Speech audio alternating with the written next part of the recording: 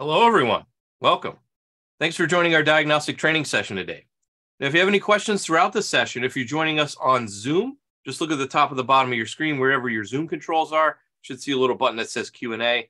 Click on that, type in your question, hit submit, and I'll get to those at the end of the session. If you're joining us on YouTube, just find the live chat function wherever it is on your screen, and you can leave me a chat comment or question over there, and I'll get to those at the end as well. So my name is Jason Gabrinas. I'm one of Snap-on's National Diagnostic Technical Trainers. Been in the training department. I'm starting on my 10th year now, traveling around North America, helping techs and shop owners get the most out of their diagnostic equipment. Before I did that, it was a couple of years as a diagnostic sales rep with Snap-on. Had about 30 different Snap-on franchisees I worked with, as well as the shops that they serviced, in order to help everyone get the most out of their diagnostic needs. Then before that, it was 8 years at Subaru. So worked at a dealership, and I guess over time became the default diag guy in the shop. So always ended up with the drivability problems, the intermittent problems, the weird wiring problems that would come into my bay. And that's really where I cut my diagnostic teeth, was trying to figure out all those weird head scratcher type cars that would come into my bay. And before that, a bunch of other miscellaneous wrenching jobs. Been a little over 25 years under hood experience for me.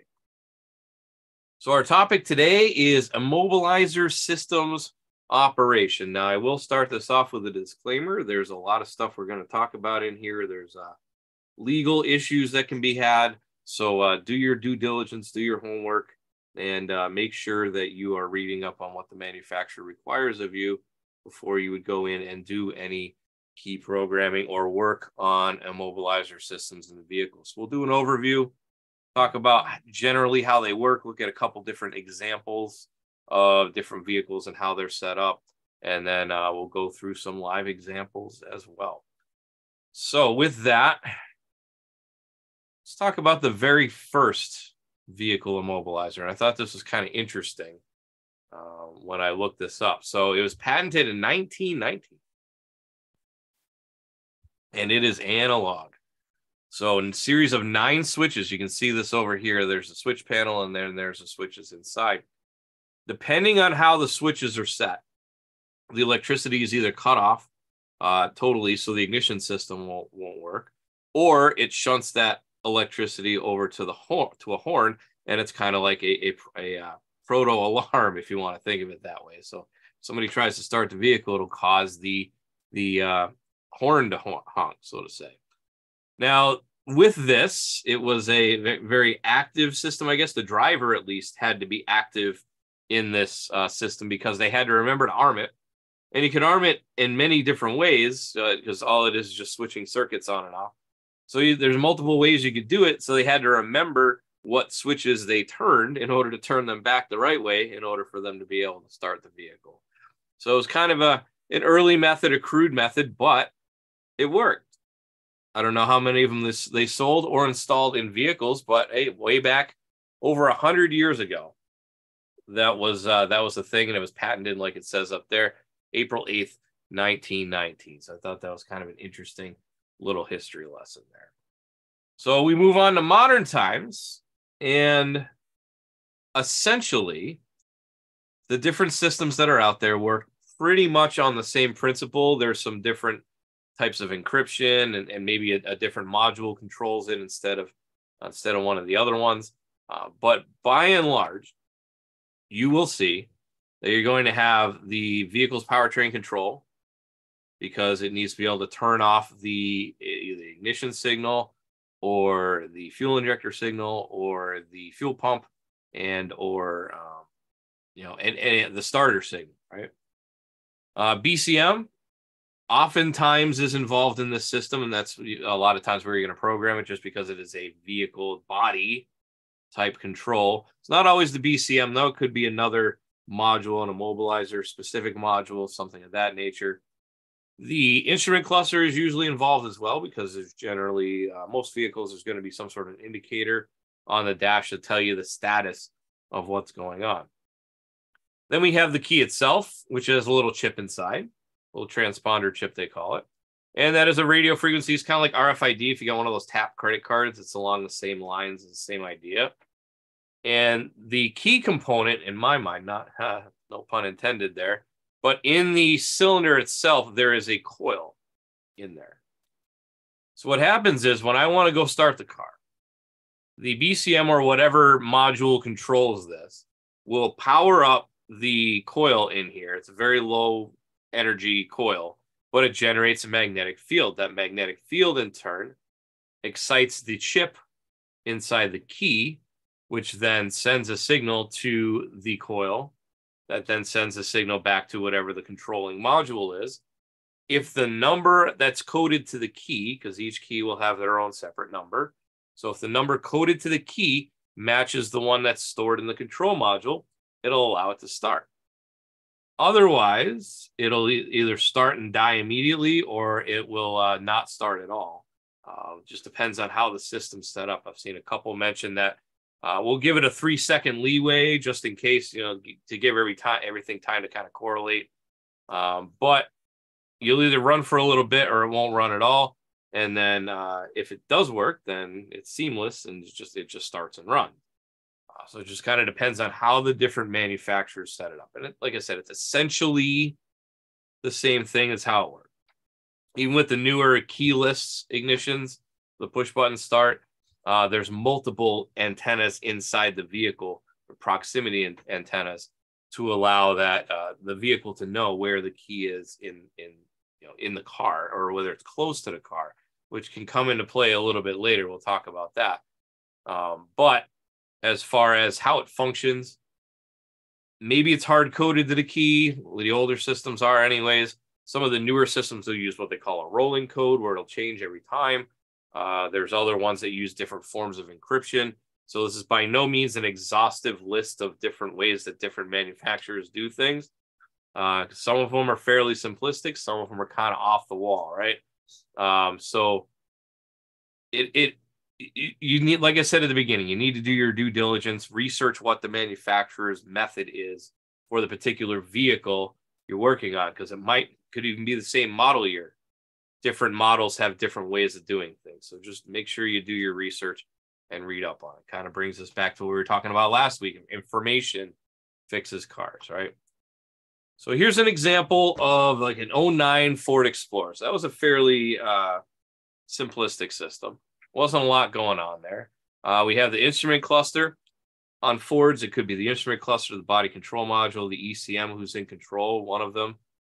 It'll tell you generally. But we have the instrument cluster here, which in this case is the controller on this vehicle. And then we have the passive anti-theft transceiver. So that's the passive transceiver that is on the column. So that is your key. That's your key coil. There's also in here is a sun load sensor goes through there for some reason for the anti-theft. I guess it must flash the sun load sensor or something, because it does have an LED in it. The smart junction box for power, and then this is the ignition switch itself. So it'll cut out the ignition switch if it doesn't work. It also has a high-speed can that attaches to it as well. So let's read through the procedure on what the manufacturer wants you to do. So ignition key. Turn the key from off to the on position. From the scan tool, follow the on-screen instructions to enter security access. And there's a separate article on that. Ignition key code erase, and then turn the key off. Insert the first PATS key in the ignition lock cylinder. Turn the key to on for 3 seconds. Turn the key off. Remove the key. Insert the next key. So sometimes you can just do it in sequence. Other times you have to do it separately, one at a time. Most manufacturers do require you use at least 2 keys programmed at any given time. Also, quite often, the manufacturer will wipe all the keys when you go to do a programming session. Usually they'll tell you, but I'm sure there's some times where they don't. But just be sure that you have all the keys that you want to program with the vehicle at the time, because if in the case that it wipes it out and there's still one sitting at home in the customer's drawer that they wanted programmed, well, that key's not going to work with the car. So you need to make sure that you have all the keys that you need. It says once we've done that, the vehicle should start with both keys. If it's desired to program additional keys, up to 8 keys total, refer to key programming using 2 program keys. So you can kind of go down here. And in this case, it says use the scan tool, go to body security PATS functions, Enter security access. On a Ford, that is a 10-minute wait. So the procedure takes approximately 10 minutes to carry out. It's not really doing anything other than counting down and making it so you can't just get in there and force your way in, and program keys is going to make you wait 10 minutes every time you start a session. And then select the function and follow the on-screen instructions for the vehicle. So in the case of, if you have a snap-on scan tool, you will have spare key programming. If it already has some programmed, you should be able to put a spare in there. Otherwise, you have security access, which will give you a list of other functions. You just have to wait for 10 minutes. So anti-theft functions on this vehicle are controlled by the instrument cluster in this case.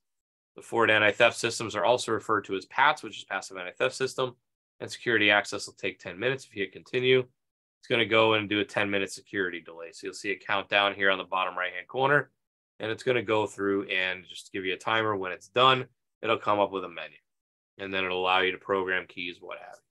So for Fords, that is going to be, generally speaking, around 2010 and older vehicles that'll support in our software, because when it gets to the newer stuff, the high security keys, there's other stuff we're going to talk about in a little bit that throws a little bit of a wrench in it. So in those systems, fairly easy other than have to wait for 10 minutes.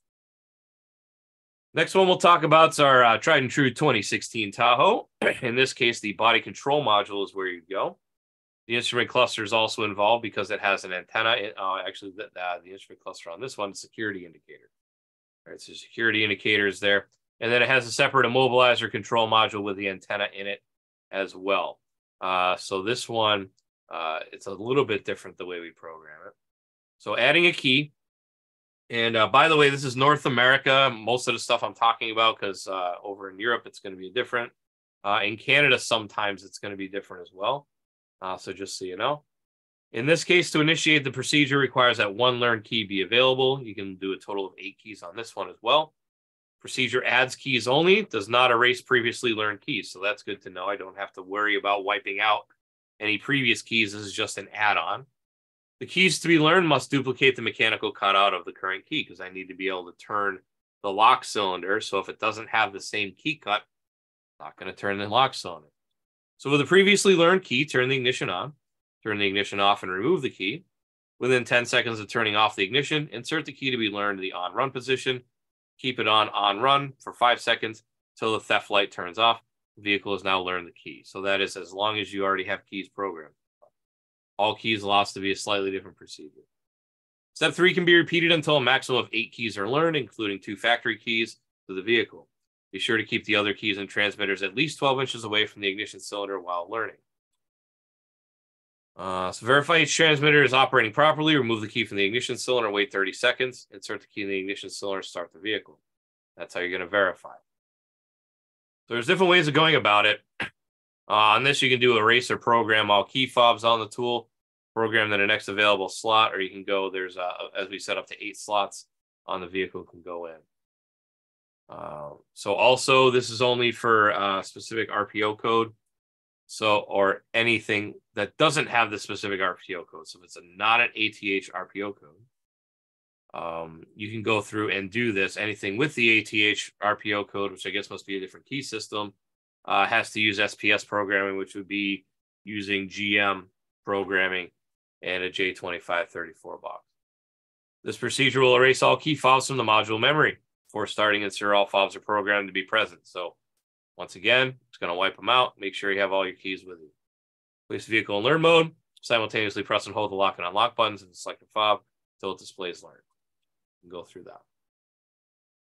So there's our domestics. Let's go to an Asian vehicle. So we got a 2016 Accord.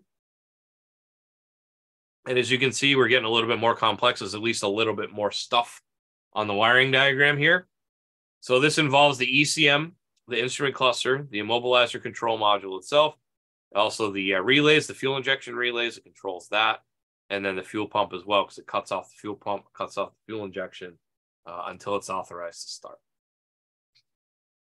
So to add one new key, in this case, have a registered key, a new immobilizer key, and the first password from the IN system. So that's something we need. We need to have a password to get into this vehicle in this case, and we'll talk more about that in a little bit.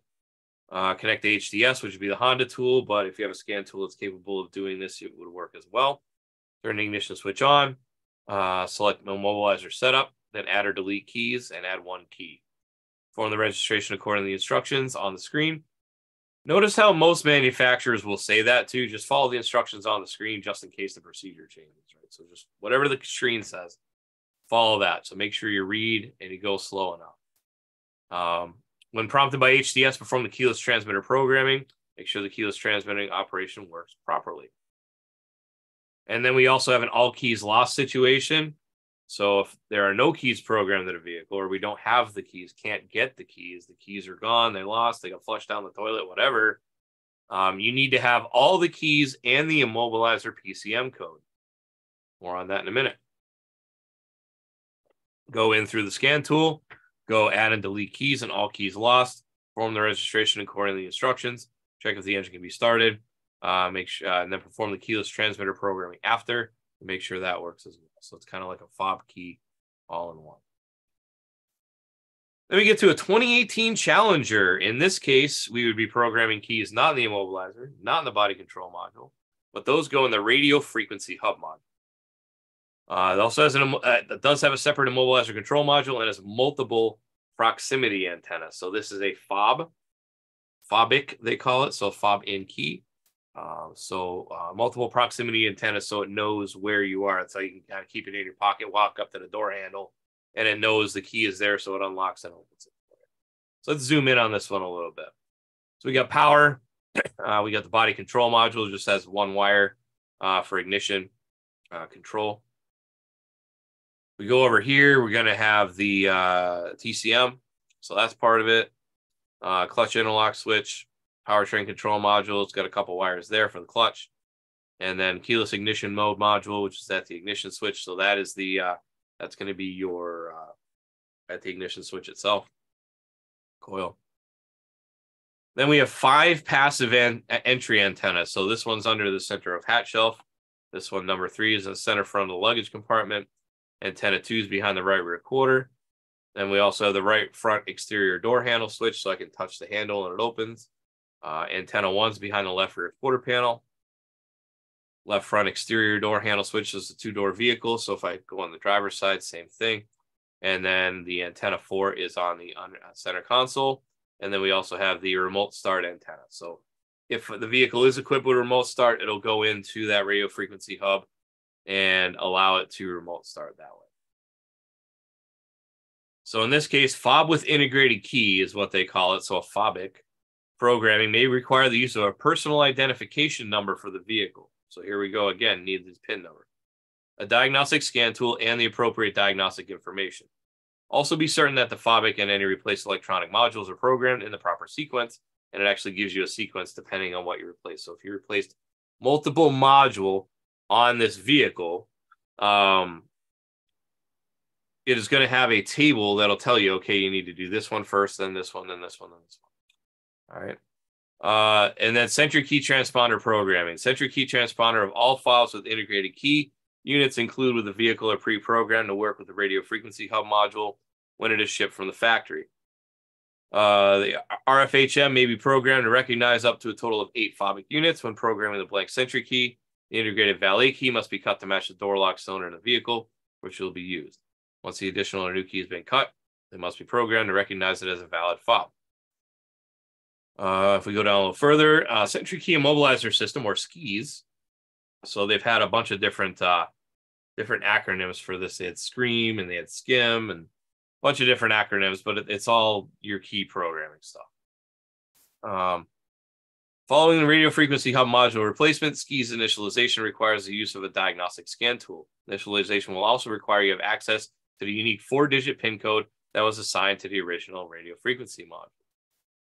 So the PIN code must be used to enter the secured access mode of the RFHM. So now we're getting into more complicated situations where I need to get these numbers from the manufacturer. If powertrain control modules replace a vehicle equipped with this, the unique secret key data must be transferred from the radio frequency hub module to the new PCM. Procedure also requires the use of diagnostic scan tool and the unique 4-digit PIN code to enter secure access mode. All right, so if I were to look on the scan tool though, We do have some options inside the radio frequency module. We have ECU information, erase ignition fobics, program ignition fobics, radio frequency hub replace, and reset the ECU. So this one's looking for a pin code, like I said. So on this vehicle, on the Snap-on scan tool, it will give you a dialog box. I couldn't show it on this screen capture, but there is a dialog box when you go in and it asks for the pin. So you just type in the pin. If the pin matches the vehicle, it'll allow you to do that. All right. So that brings us to SDRM. So SDRM is, I don't know, probably 10 years old, maybe something like that. And it's called Secure Data Release Model. All right. So Secure Data Release Model is from the manufacturers demanding that we need to have a secure way of disseminating this information to both the dealerships and the aftermarket, right? So key codes are proprietary information. This is from GM, right? From GM's TSBs on this. Key codes are proprietary information belonging to General Motors Company and to the vehicle owner. The access of the GM key code lookup application is the privilege intended for GM dealerships to have the ability to service local customers. Let's see. Not intended to provide key codes to local auto auctions or repossession companies. Misuse of the information and the purposes could result in the suspension of individual or entire dealership key code access and or criminal or civil prosecution. So you need to make sure that you have a lot of information from the customer before you go and program this as well. So valid picture ID, vehicle registration. GM takes this agreement seriously. Each user must be certain of the vehicle ownership and input their unique security ID or clicking on the I agree button, et cetera, et cetera. A lot of this in here is due to the in the manufacturer at the dealership level. But if I want to go and look up key codes on AC Delco's website, users must have a valid vehicle security credential from the National Automotive Service Task Force, NASTF, to access this information. So you'll see a common thread here. A lot of manufacturers, in order to access the key code legally, there's the big statement there, right? So being able to access this information legally, you need to have it set up with an account with NASTF and secure credentials. You need to be registered as a vehicle security professional for these types of things. So for ignition key codes, radio unlock codes, immobilizer codes, etc. Subaru, same thing. So they even label it NASTF Secure Data Release Model. You need to have positive identification. There's a form you need to fill out, verify the ID, verify the customer has the authority to do it, get a signature, file the form, make sure you're in compliance with all applicable laws. And a mobile vehicle security professional doing work for a body shop, garage, or dealership may accept a legible photocopy of the picture ID in order to match it to the registration. Cannot be a fax copy, etc. So there's a lot of different things. Another example, BMW. Right, so I get asked, well, what about European cars? I saw Quinn asked about that real quick. So BMW says, nope, you can't have it. We're not giving it to you. The BMW Group does not provide key codes to locksmiths except for those located in the state of California. So if you live in California, I guess their laws are as such where they have to give it to you, but they say, nope, if you don't live in California, you're out of luck. And Mercedes is pretty much the same way too. They don't really have information for that as well. They really want you to have to go to them in order to do it. Now, I do know there are other tools on the market. There are other ways to go about these things, but that's a very legally gray area, and we're not going to get into it. We're just going to talk about here's what the manufacturers want us to do to make sure we're doing the right thing, make sure we're doing it legally. You don't follow the protocol. It's on you, not on me, because I'm telling you this is how you do it the right way, right?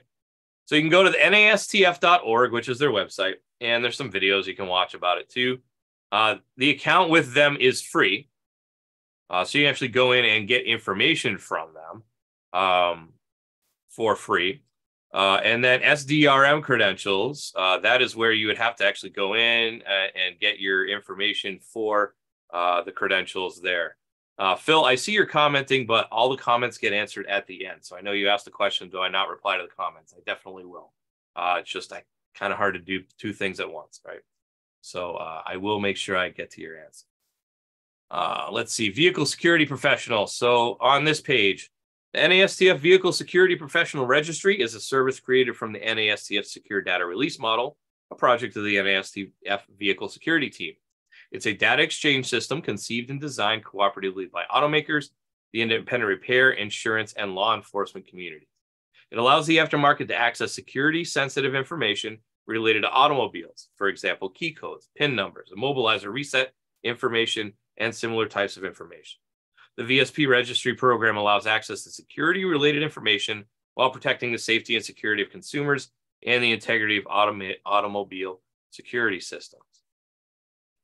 USA and Canadian locksmiths and automotive technicians qualified in vehicle security system repairs can become credentialed by the NASTF VSP registry in order to purchase security codes and VIN-specific computer files directly from the OEM and automaker.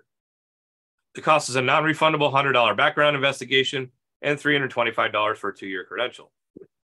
US VSPs can add employees as subordinate accounts at a $100 non-refundable background investigation and $125 for a 2-year credential.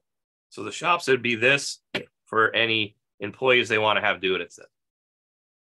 Businesses that have multiple accounts can request a no-charge administrative account that can be used to assist with documentation and account management, but does not have access to security information.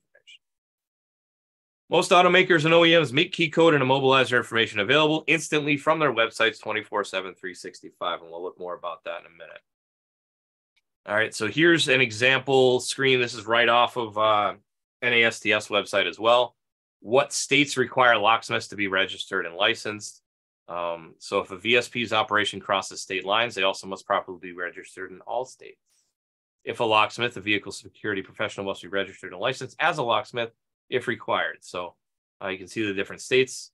And then also in Miami-Dade County, they're pretty strict when it comes to automotive aftermarket stuff. So all of these cities in Miami-Dade County, and then also Hillsborough County in one of the Virginias, I think, right? Yeah, Virginia. No, Florida. Never mind, Florida, Hillsborough County. Also, we have come to discover, anyways, this was a little bit of an issue early on with the pass-through assistant. So if you want to do certain replacements, certain things with the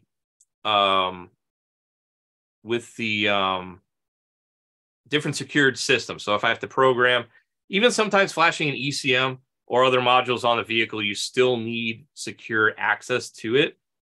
So we worked with NASTF in order to make it so there was a separate so it allows you to monitor the vehicle and work on the vehicle while someone else does the programming who's registered. So they call it Assisted Immobilizer Reprogramming. So it's a group of NASTF vetted service providers that are available to help complete repair operations that require immobilizer initialization and can only be performed by a vehicle security professional.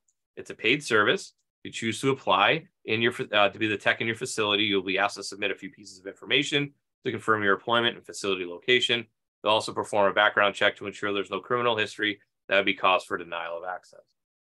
If you choose to pre-register, they'll try to get it done within 48 hours. If you choose to register at the time you're submitting a request, we'll do the best to complete it within 1 hour. Of course, that would be also during operational hours for that. All right, so we're going to go through this website a little bit more in a minute. So just so you can see, kind of how you would go and where you plug things in. So some key points to remember to kind of sum this all up before we go live is you want to read and follow the manufacturer's programming procedure first. Follow it to a T. If it says to leave it on for 5 seconds, don't leave it on for 3 seconds or it's not going to work. Many systems delete existing keys. So have all the keys that you want to program on hand because you have to do it all in one session. Have your LSID information ready if it's that type of vehicle that requires that type of information. You may need to retrieve a key code. And some vehicles and manufacturers also require a vehicle PIN or access code to get into those vehicles as well. So it's not just as easy as, remember back in the day with the GM, it's a 30-minute key learn. You turn it on for 10 minutes, you turn it off, put the new one in, turn it off, and it says like a 30-minute key learn. Ford's got that 10-minute thing. Newer vehicles, it's a little more difficult. So to do it right anyways, let's put it that way. So let me open a new browser. And we'll pull this down here. So we'll go to nastf.org. So it's the website. Pretty simple, like I said. I myself don't have a credential, so I can't log in there, but I can log in over here and we can get plenty of information from that. So let me just log in real quick. And there's all sorts of resources over here. So this is the assisted immobilizer reprogram we talked about. There's more information over here. It talks about it as well. Let's see. Vehicle security professional. So we looked at this page before, but there's a bunch of links down here as well. So if you want to join, you can go in there. If you want to get ready to apply, what do I need? What do I need in order to apply for my VSP? All right, so let's see. This is a PDF. Yeah, that's nice. That's the first time using this, apparently. Okay. So for a shop to do this right, commercial general liability insurance up to $1 million aggregate, $500,000 per event, valid U.S. or Canadian driver's license, proof of business in good standing from your Secretary of State, business card, locksmith's license if required in your state, and additional items, U.S. federal employer ID, Canadian's business number, insurance agent name, 2 professional references that are not family, terms and conditions, etc. So once you have it all ready, you can go and start your application, and they'll let you know. If you have a shop and you want to add sub accounts with it as a subordinate application as well. So bonding. So business must carry a minimum of $100,000 employee dishonesty or surety bond for registered sub accounts. Need their driver's license, locksmith's license if required, proof of employment. And subordinate accounts are created by the primary account holder. So the primary account holder has to have an account first. So you can go to their website and you can look at all this stuff anyways, download all this stuff. So that's what's required. And then there's also a 2-factor authentication app that they use. You can look through that. If someone's abusing it, you can report them. And then Automaker website link. So this is very handy. If I can go in here, and I'm just going to download that on my desktop, I guess. Yes, sure. Okay. So you can download it to your computer, and it's actually a spreadsheet. And it's going to open on a different window.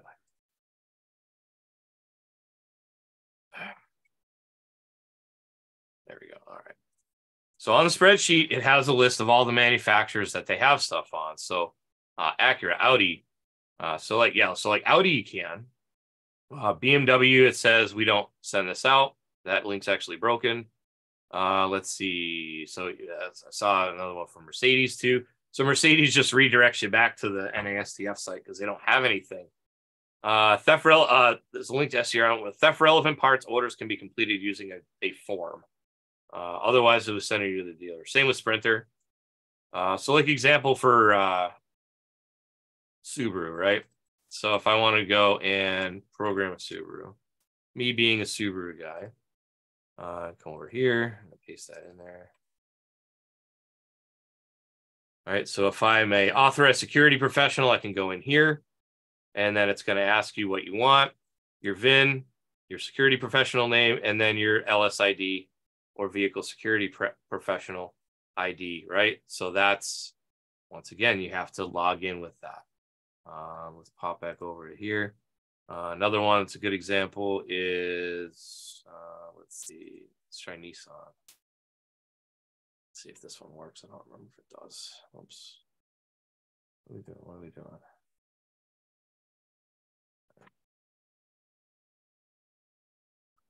Nissan service information, accept the thing. So you need to have an account. You have a username and password. And then in your user account, you're going to have to do that. So this is actually, you have to create an free account, log in, then enter your credentials there. So that's not the best example. Let's go with, I know Toyota is. So like I said, you can get all this stuff free off the NASTF website. So if you want to do your own research a little bit later, this is something you're looking to do. Here's a key code check, right? So right, first box, what's your LSID number? So you need to have that ID number and the passcode and a VIN in order to do it, right?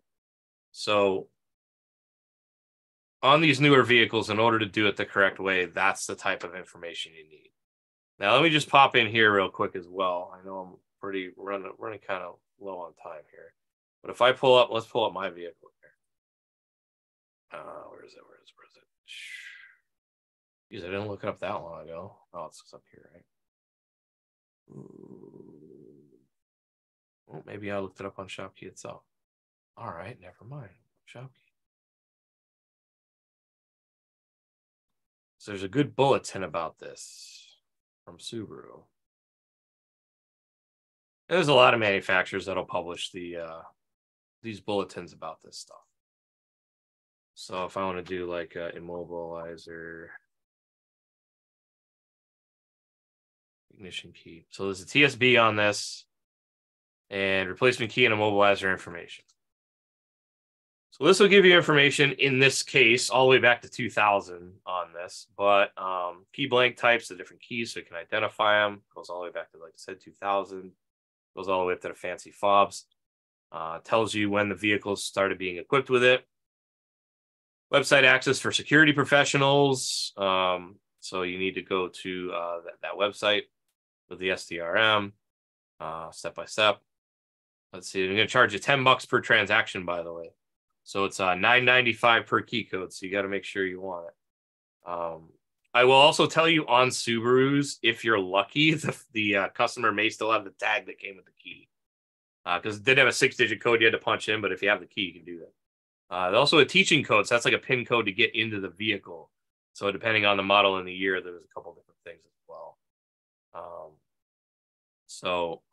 Let's see. And then it talks about laser cutting and things like that. So there's a lot of information not necessarily related to that. But if you're cutting keys, well, that's a place to go. So multiple manufacturers are that way. And like I said, I think I can show you on the Challenger one more thing. So I think I got there today. Let me just double check. Actually, I was looking up on like a 22 Silverado. You can still go in there too, but depends on the vehicle, depends on the manufacturer, depends on how they release their stuff. But some GMs I've been seeing still have a 30-minute keep learning on a couple of them, they say.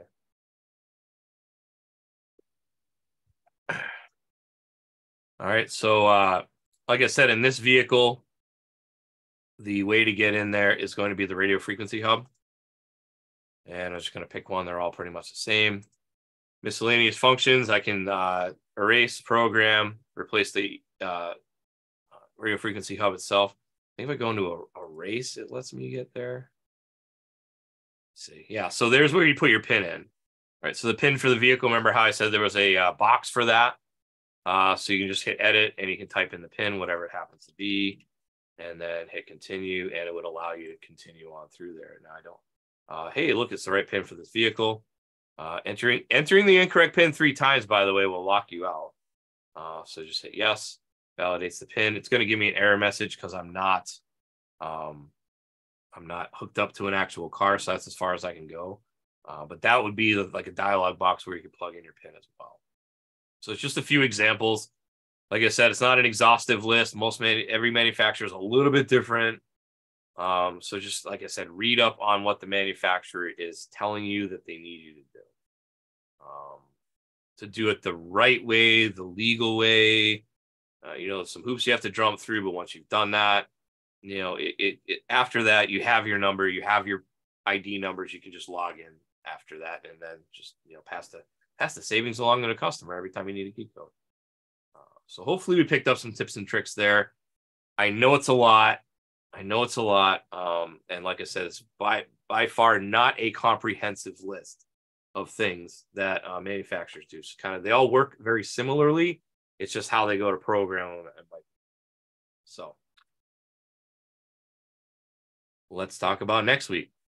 Next week is class number 5 out of our 5 new classes that we're doing. And it will be on Power User Functions Part 2. So we did a Power User Functions a couple of years ago on different ways to get more out of your scan tool than you might be used to using. There might be some hidden gems in there that you might not even know. So you can go in and you can check that out. Same time, same place, 6 and 9 Eastern, snapon.com/OT. If you want to join me on Zoom. Otherwise, the 6 Eastern goes to YouTube like we're doing right now, youtube.com/snapon diagnostics. If you are watching this on YouTube, please make sure you subscribe. It helps us out with the all the algorithms and stuff. And make sure you ring the bell, give it a like, all those other good things. The 9 p.m. Eastern class also goes to my Facebook channel. So facebook.com/SnapOnJason if you want to give me a follow there. It's all one word, no dash in the Snap-on.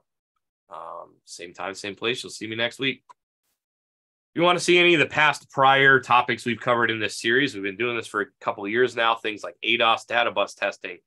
We did a whole component testing over a couple summers ago. VVT, hybrids, electric vehicles, forced induction. All of these things are available and readily available for you, nice and free. And there's a playlist for it for live training. So check that out if you want.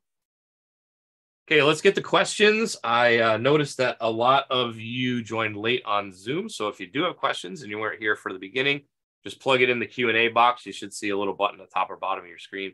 Plug it into Q&A. I see the YouTube chat is quite lively tonight, so we'll get through those in a second. Before I do want to mention my buddy Al. So Al also does free training.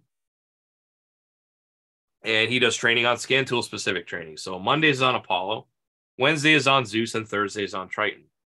So the first hour, any of these classes, they're going to be on their respective tool. And it's kind of designed to have the tool in front of you and follow along with what he's doing on the screen. So that way you get the hands-on function of that. But first hour is going to be, let's make sure your Wi-Fi is hooked up and show you how to do that. Let's set you up with your free Snap-on Cloud account.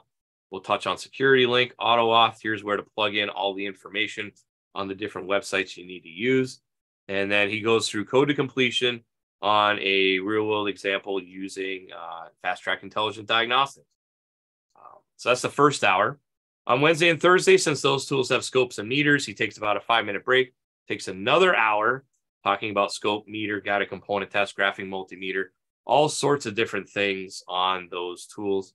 It's definitely worth your time. Al's been with us over 33 years, and he's a wealth of Snap-on tool knowledge. Now, I will tell you, within the next couple of weeks, we will be changing this slightly. The schedule might change a little bit, and we're actually going to combine the Apollo and Triton class on Thursday, just so you know, because the Apollo and Triton, the scanner function's the same. It's just the Triton adds on the additional scope functions. So just going to be on Wednesday and Thursday nights and on Tuesday. So make sure you check that out if you're interested. All right, let's get to questions, comments, what we have. All right, so we go way back to the beginning. So I am Smiley from Vancouver Island. Thanks for checking in. Quinn, welcome. I know I kind of mentioned you already, but welcome. Thanks for joining us as always. 86 Azarate, hello.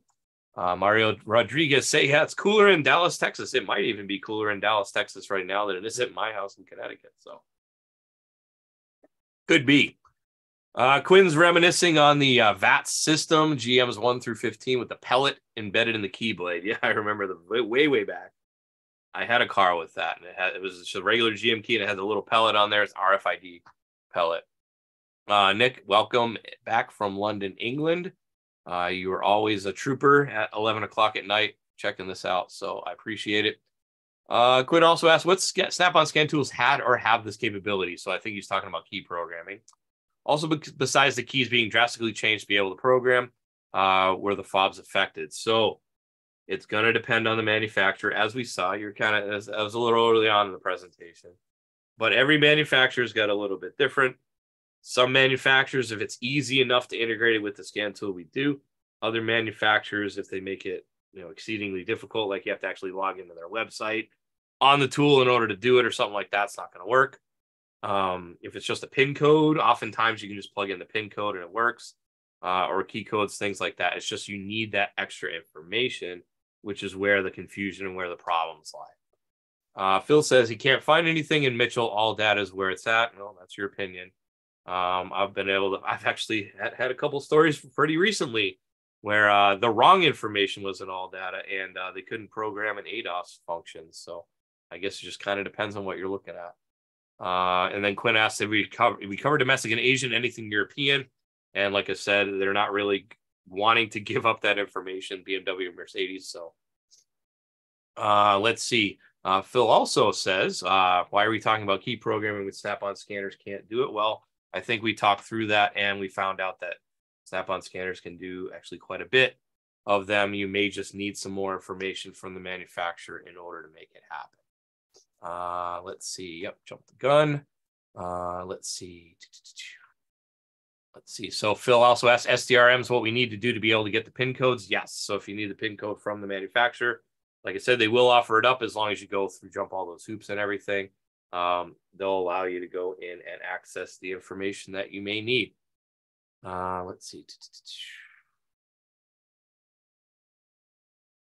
Quinn says, quite the coincidence that this week's video is on Immobilizer. My wife's Mercedes is in the driveway dead because the Immobilizer is inoperative. Not the locking part, but the electronic component. So let's see. Yeah, Phil, I think we covered that too. So LLC to register, so business documentation in order to register that way. Let's see. You can jump across the starter relay, but that's not going to work. So yeah, that's the it might start, but it's not going to run. Let's see. Another question from Phil, off topic, but why does Snap-on still zoom out on the oscilloscope and not zoom in? You know, I've been asking for that for a while, to be able to just kind of draw a picture on the screen and zoom in. Not sure why they still do it that way, but that's the way they do it. So the key point on that is to make sure you record at a much shorter time base, you know, microseconds, low milliseconds, and then zoom out, and then you can be able to get around it that way. I'm Smiley agrees with that, and I hear you. And then we got some chatting between some other products. Thank you, Nick. Raymond, thank you for checking in. And I am Smiley says, yep, another cash grab, $10 a key code. Yep, that's the manufacturer. Let's see. And Nick asks, does the Zeus Plus come with a tool bag like Snap-on Zeus? Yes, it is a different bag. It is much more similar to the way the Triton is, kind of folds in half. And then Phil H says, is Snap-on going to make a pin code puller? I'm going to go with no. And the reason for that is that is a very skirting into not legal. And we have many legal contracts agreements with manufacturers. And I know we wouldn't want to put those in jeopardy. So I'm going to say no. I don't think we're going to do that. Good question. Good question. All right. Like I said, very active tonight. So it's always appreciated. With that, let's go there. There we go. Thank you very much for taking a little bit of time out of your busy day to spend a little bit of time with me. Hopefully we learned a little bit more about the intricacies of Immobilizer systems and key programming and secure data release model and all those things. You see, it's not necessarily as simple as it used to be. You still have the capabilities of doing it on many vehicles. It's just you might need to add extra information like PIN codes, key codes, things of that nature. So with that, enjoy the rest of your week. Enjoy your weekend. Hopefully we'll see you next week for Power User Functions Part 2. Enjoy the rest of your night and take care.